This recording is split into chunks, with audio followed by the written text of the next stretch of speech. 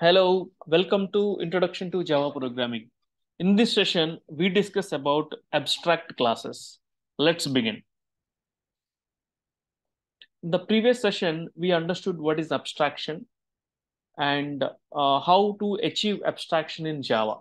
So we have two things actually. So one is abstract class, other is interfaces. Let's begin with abstract class. So abstract class is any class with a keyword called abstract. So we have one keyword that is called abstract, which is one of the modifiers. There are 12 modifiers in Java. Four are visibility modifiers and rest are non-visibility or non-access modifiers. Abstract is such one modifier which can be given to classes and methods. Okay, so now let's understand what is an abstract class and what are the properties related to that abstract class. And the first point, any class can be made abstract. So we have written so many classes so far. And if you want to make a class abstract, we can do that. Any class can be made abstract.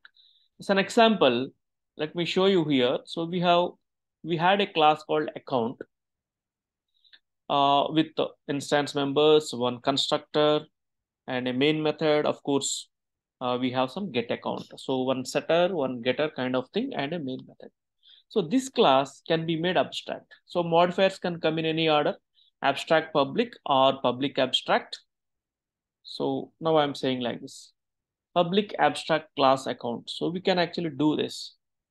Any class can be made abstract. Now what I do is I try to compile this particular class account. So Java C account.java. Okay, so here I have instantiated it. So let's actually remove this main method, and I'm not instantiating this at all. Otherwise, let's assume there is no main method because I want to keep my account as a purely a business class. Okay, I'm saving this. And I have made my class account, and let me actually compile this and see. Yes, it's compiled. So any class can be made abstract and Java allows it, and it can actually uh, give us the bytecode. So if you want to see, you can actually see Java C account. So this is the dot class file. So it's compiled from account.java. And here we have one constructor and one get account method, right? So any class in Java can be made abstract. Okay, so but that is optional. So far we have written classes which are not abstract, but we can actually make any classes abstract. So I will come to that point. So why we have to make any class abstract? Yeah.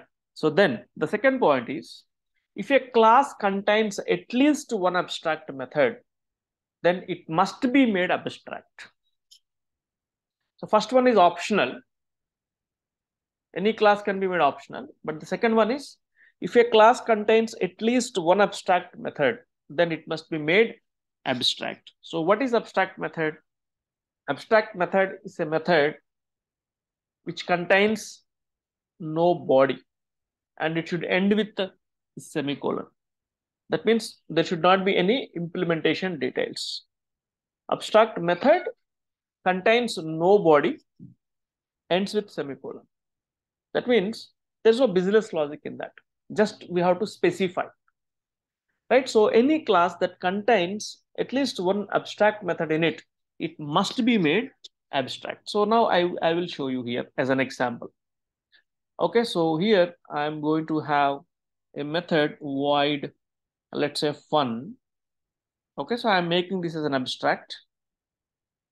I'm saying like this, abstract void fun. And I haven't made my test class as abstract. Let me try to compile this. So Java C. So let me save this in the current directory. This test class is there, yeah, in the current directory, that's fine. Replace.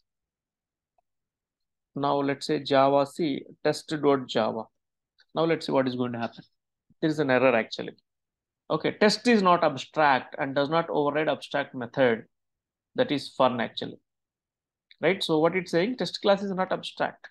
So what I'm saying, if a class that contains at least one abstract method, it must be made abstract. So here I'm not making it abstract. So that's why it is actually not getting compiled, right? So now let me make this abstract. So because it contains an abstract method, then it will get compiled. Now let's see Java, test.java now got compiled actually. So the second point is also clear, right? Yeah. So now the third and most important point is abstract classes can't be instantiated. So we cannot create an object of an abstract class. So that's what actually I tried here. So when you have a class abstract, you cannot create an instance of it. You cannot create an instance of it. So I will go to my main here. Sorry, I will go to my main class. This is my test class. Now I try to create an instance of account. So account some A1 equal to new account. So what about my account? Which kind of class is that's an abstract class? Okay, so here my account class has some account number, account type, and balance. Let me pass certain values, account number, then account type, and of course some balance is there. Right. What I'm doing, I'm trying to instantiate it. Instantiate means creating object actually. Okay, so creating object. I'm trying to create object for an abstract class. So my account is an abstract class and I'm trying to instantiate that here in my test class. That is my main class. Now let me compile the test Java C test.java. Now you can actually see abstract cannot be instantiated. So account is abstract, cannot be instantiated. So that is important point actually. So abstract classes can't be instantiated, right? So I told, right, any class can be made abstract. Why?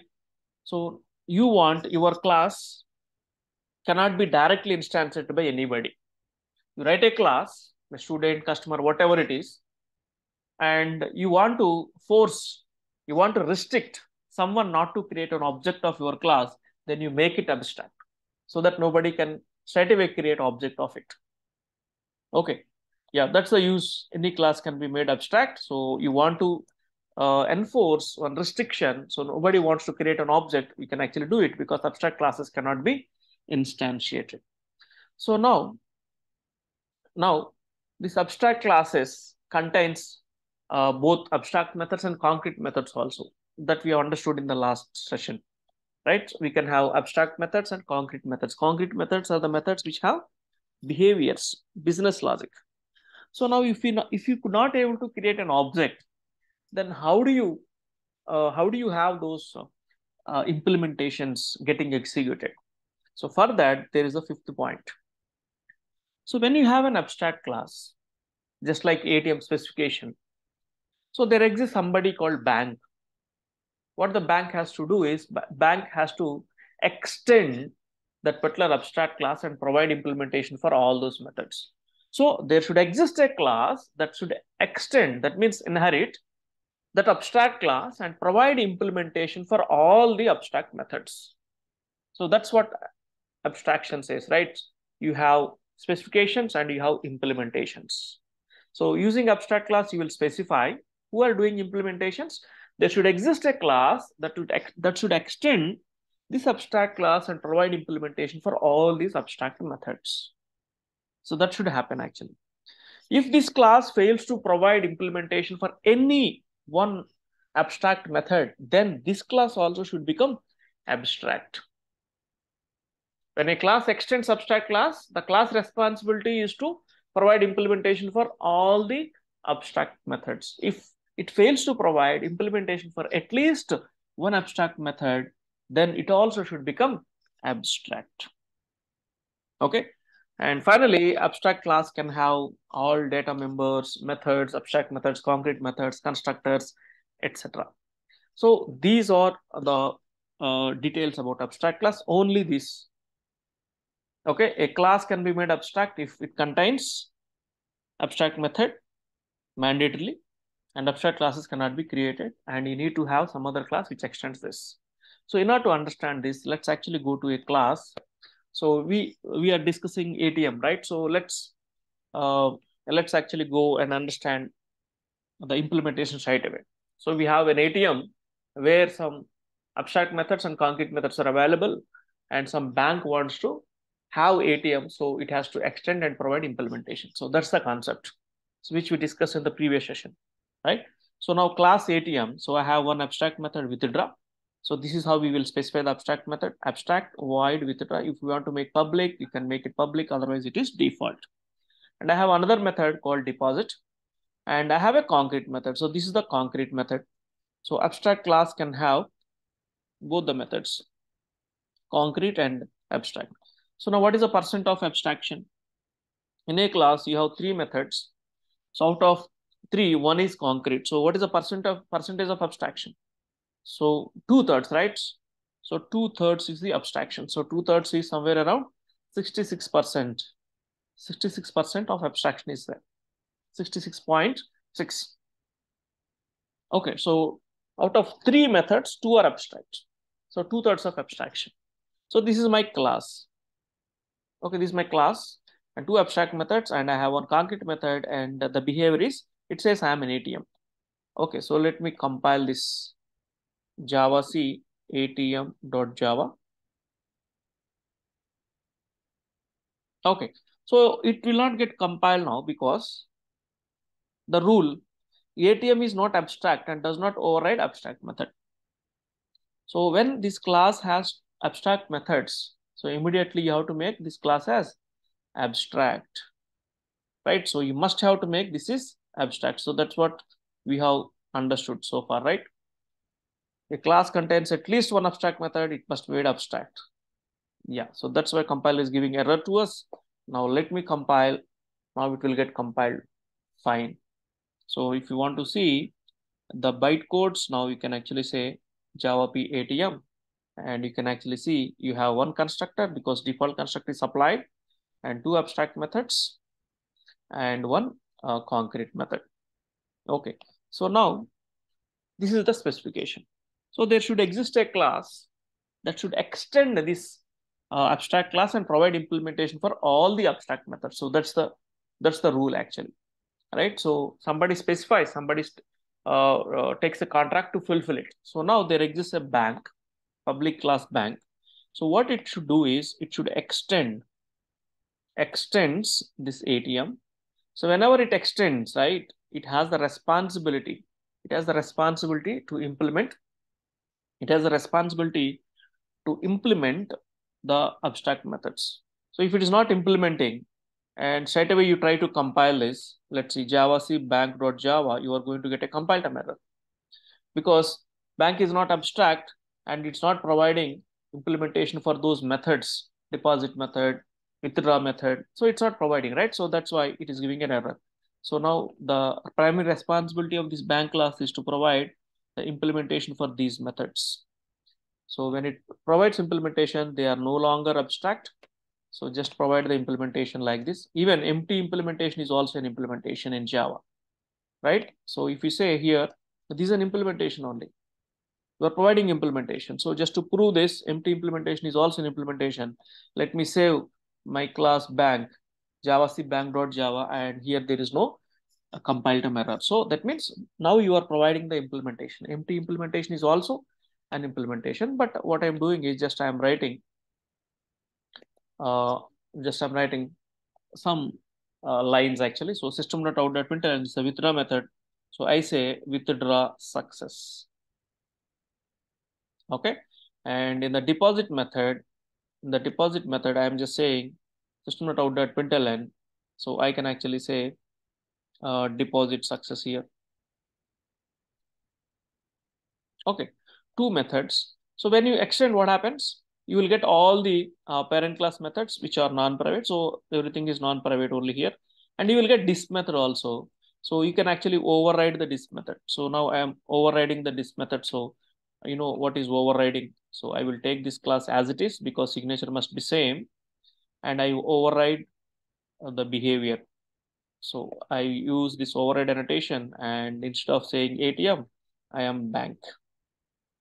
Right? So this is how we can actually have a class that extends the abstract class and provide the implementation. Now I can have my main method also here. and I can create now which object? Bank object. I cannot create ATM object. ATM is abstract. But what can happen is you can actually say ATM A1 equal to a new bank. So this is possible, right? So we understood in inheritance. So parents can refer to their child objects. So here the object I am creating is bank object only, right? But it is pointed by ATM. We have to do like this only because what are all the methods you have here in the bank class are ATM's methods. So whatever the ATM withdraw method, it's a method of ATM, right? And you have a deposit method, and it's a method of again ATM and A1 dot disp, and of course you are overriding, but it's there actually in parent class. Fine. So usually we do like this. So this principle actually parents can refer to their child objects. This is called upcasting, and this upcasting we have understood clearly. So in interfaces and abstract classes, we use this abstraction, this upcasting only because this class implements some other class methods. So these methods are not actually bank class methods. They are methods of ATM class. So just refer them with ATM only. Okay. Okay. I will tell you one more point here once I run this. Yeah. So now I have this methods implemented. Two methods implemented. I have one child specific method also aware. Sorry, no child specific method. The overridden method is also there, and we have finished the program. So let me now compile and try to execute also. It's compiled fine. So now when execute Java space bank, now I will have all the implementation. So withdraw success, deposit success. I am bank. So it's not ATM. It's not ATM. It's a bank actually. Okay, it says I am bank. Okay. So here you want to print I am ATM also. What you can do? So here you can always use the super keyword, right? Super dot disp. You can always use super keyword. Super dot disp means it calls the parent class. This method you have a parent class that is ATM, and when I say super dot disp, it says I am ATM. So let's see. Let's see that's the overriding I am doing here. Java C bank dot Java, and you can actually run. Now you can also see I am ATM and I am bank. So this method is overridden method. It actually have its own behavior. So if at all parents behavior, always you can use super keyword and you can get it. Okay, so this is the example. So basic example for abstract class. Okay, how we are making a class as abstract, and yeah, what is abstract method? And because we can't create objects of it, there is somebody that should exist. So that's what realization actually. So what is realization? Realization is the relationship that exists among different components. So here I have abstract class, ATM, and I have a class. The relationship among them is realization. One specifies the contract and another fulfills it. So which is specifying the contract? ATM. Which one is fulfilling? Bank is actually fulfilling. Fine. So this is one example. And let me tell you one more thing here. And this child class bank, right? So can have its own methods as well. It can have its own methods. Let's say, so there is a method called fun. Okay. So just it says uh, it's a child specific method. It's a child specific method, right? So this method is not there in the parent class. This method is a child specific method, right? So now can I call like this a1 dot fun, a1 dot fun? No. So this is a compiled term error. It's a compiled term error because a1 is actually referring to ATM abstract class, and fun method is not there in ATM, right? So you cannot call actually a child specific method with a parent reference. Any method which is defined in the parent, you can call with the child parent reference, but any child specific cannot do it. So in order to understand this, let's compile this Java C bank.java, and here you cannot find symbol because with A1 it could not able to find the fun method. So that time what is required is you require a child specific object. So then definitely you have to say bank B1 equal to a new bank, and then you can actually say B1 dot fun, then B1 dot fun. Okay, let me compile this. Now it got compiled, and when I run, it will run also, right? So this is one important point to be noted. So whenever you have a child specific method that cannot be called with a parent reference. Fine. Yeah. So in order to make a few changes to the same code, what I'm doing here is, here I have just methods only, right? So there are no constructors and there is no data. There are no constructors and data. So now what you can do is, I can have certain data. So for example, I am in the context of ATM, and let us assume here ATM has some interest rate defined for the value that is deposited. So double interest rate. Okay, double interest rate. Okay, so I have some interest rate. So that means whenever somebody deposits some amount, so we will give some interest rate. Let us say. So since I have interest rate, right? So I can actually have my constructor that is constructing this interest rate. So I want to show this example where I am using everything which are possible in a class. That means abstract class can have data members, can have constructors, can concrete methods and abstract methods. That's the idea. So now this dot interest rate equal to interest rate. Okay, so this is my constructor, right? Yeah. So now abstract void withdraw and abstract void deposit. These are the abstract methods, and this is the display method. Fine, actually. So now let me make my ATM class compiled and ready. Yeah, Java C ATM.java compiled successfully. And then now my bank class is extending ATM. Now my ATM class must have a constructor because my bank class must have a constructor because it is extending ATM and ATM has a constructor, right? So now let's assume this child specific class, the child class, the bank also have some data, let's say cashback. Okay, it has certain cashback. So whenever you withdraw, you are going to get some cashback. Let us assume like that. Okay, so now, so this is a child specific thing, right? This is a child specific one, right? And along with this, what you have already interest rate getting acquired from ATM because it's not non-private, you will get it actually, right? Interest rate. Okay, from parent.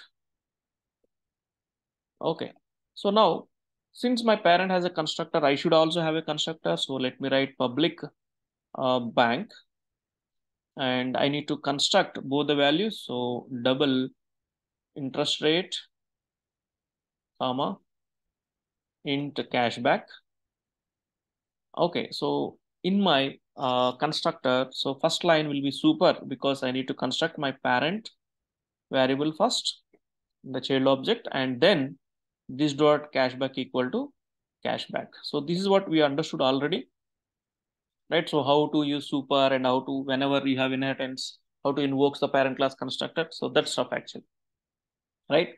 So now void withdraw success, and what we do is we will also say withdraw success, and we will say you got cashback, you got cashback. How much is the cashback? So that cashback is actually whatever the cashback that we are going to set. Okay, so we will say congrats, you got the cashback. You got cashback of so and so. Okay, just I'm using this data. So whatever the data which I have in my parent class and my child class. The deposit success, and what we say here is we will say you got interest rate. Okay, so uh, congrats, you got interest. Okay, so interest at what percentage? So interest at this percentage actually, whatever the percentage, whatever the interest rate we are giving, so that interest rate is getting. Okay, so both the values I am using in uh, my implementations. The disp method I am calling my parents super.disp and here. So now the fun is a child specific method, and when I Okay, so when I create ATM A1 equal to new bank, so I need to pass how many? Two parameters, right? My bank constructor has interest rate and cashback. So interest rate is, let's say, 8.5, and the cashback is, let's say, some 30 rupees. Okay, so this is how I am constructing. So A1 dot withdraw, A1 dot deposit, A1 dot disp, and bank V1 equal to new bank. So here also I need to pass the values. Actually here also the same interest rate and the cashback I am giving. So here the idea is your ATM has data members, methods, concrete methods, abstract methods, and the constructor, and how you are actually writing the other class that implements the abstract method. So the primary responsibility is to implement these two things, right? If you want to override, you can override it. You can have this class can have child specific things. It can also have child specific things. But importantly, when your parent has a constructor, you also should have a constructor, and now everything should be fine, right? So let me now compile this. So Java C bank.java compiled successfully because everything is fine. And when I say bank, then I will have all the details. So withdraw success and you got 30 cashback, and deposit success, you got interest at 8.5. And this method, I am ATM, I am bank. So I am ATM is super.disp, and we are calling a child specific method with the child object. Okay. So this is about abstract classes. Very simple. Abstract class is so simple. So if you understand these points, then writing, specifying abstract class is so simple, and implementation is also easy because we know already the inheritance concepts. So if you understand this abstract class well, the next topic is interfaces. That's going to be so easy because interface has all abstract method, 100% of abstractions. Okay, so I'll see you in the next session. Thank you.